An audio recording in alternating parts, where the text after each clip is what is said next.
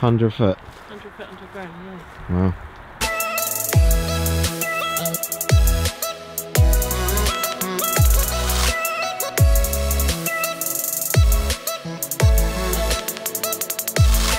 Do you know what I mean? It's ghost hunting your thing.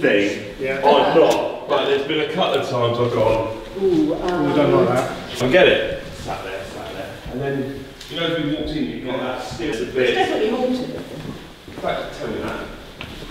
I can show you a picture of one of my... No, I don't want to see it, thank you. Right. This is incredible, isn't it? I like the chalk. It's Yeah. amazing. So the chalk isn't, the steelwork isn't actually supporting any of the chalk. The chalk is self-supporting. And as you can see, they tinned it. Yeah. And then backfilled with loose chalk. You kind of see bits that are falling. There, yeah. And then it was a bitumen lining. Yeah. And then hardboard. But obviously over time, hardboard's just got damp on it. Right away.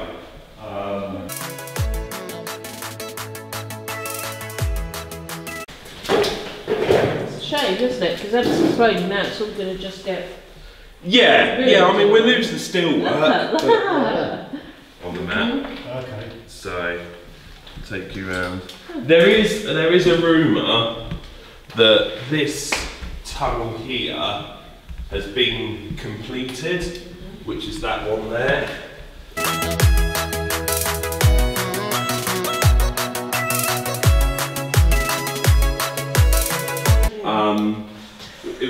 Probably if you're there's obviously the Women's Royal Navy Volunteers or whatever they were. Yes. Yeah, that's it. So they were the ones that were in command of the bunker, and reportedly one of them fell down the stairs, and then obviously died. So yeah, she fell down. But definitely, it's colder. There. Yeah. So Enjoying this, Simon? It's alright, yeah. So how long do you think we're eating it then? 5 hours? 6 hours? It's 5 already. yeah, it's entirely.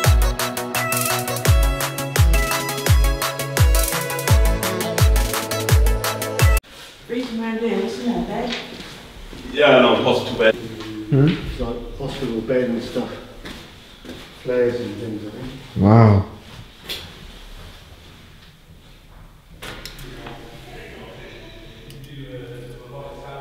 When you take a survey guide to look at an abandoned tunnel, what does it say?